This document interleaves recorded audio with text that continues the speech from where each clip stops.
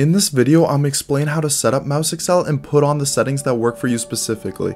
If you don't think Raw Accel will be helpful and it'll ruin your aim, check out the video on the top right. I answer this question more in that video. This video is more of a how to Raw Accel, not a why you should Raw Accel. First, we have to look at what you're actually trying to do with Raw Accel.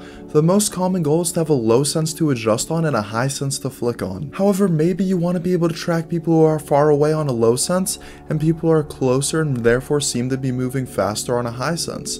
Or maybe it's something completely different. I'll help you with all those in this video. But first, if you like my content and want more aim tips, please consider subscribing. You want to use Raw Accel as your Raw Accel software. It's the most popular and it doesn't get you banned from games. To get Raw Accel, all you gotta do is go to the GitHub in the description, download the folder, run the installer, restart your computer, and then run Raw Accel. When you're in Raw Accel, there's a bunch of different settings. The most basic ones are sense multiplier and XY ratio.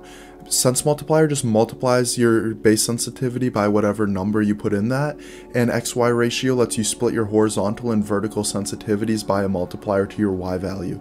Don't touch rotation, there's no need. Now there's a bunch of different curves you can pick from. The first is a linear curve which just accelerates your sensitivity at a constant rate. As you can see in the sense multiplier graph, it measures your inputs in counts per millisecond.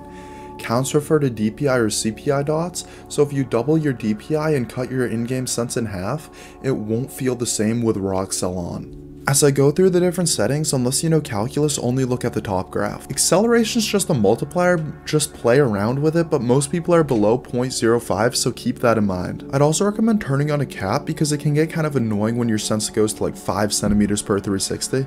The two different types of cap are input and output. Input basically just means stop accelerating after a certain input per millisecond value.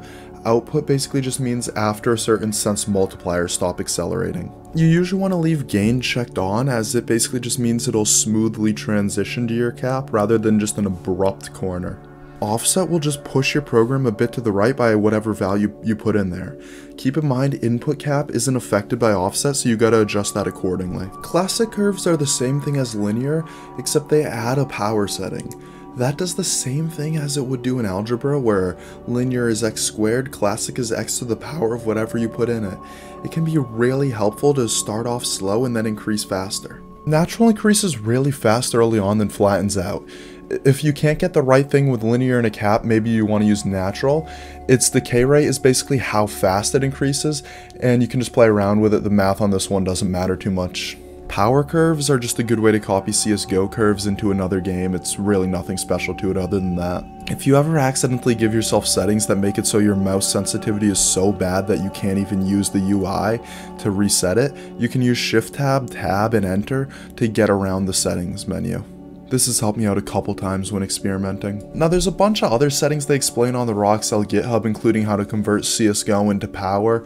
I don't think they're really important for that many people, so I'm not going to explain them in this video because it would just be hours long to go through every specific example. Now to find a good curve for you, you really just got to go into a game, play around with different settings, different curves, different sensitivities, different scopes, until you find something that really achieves what you're looking for. If it feels like it's accelerating too fast, slow down the acceleration number. If it feels like it's getting too high, lower the cap. Just stuff like that, you know? Thanks for watching. Subscribe for more aim tips.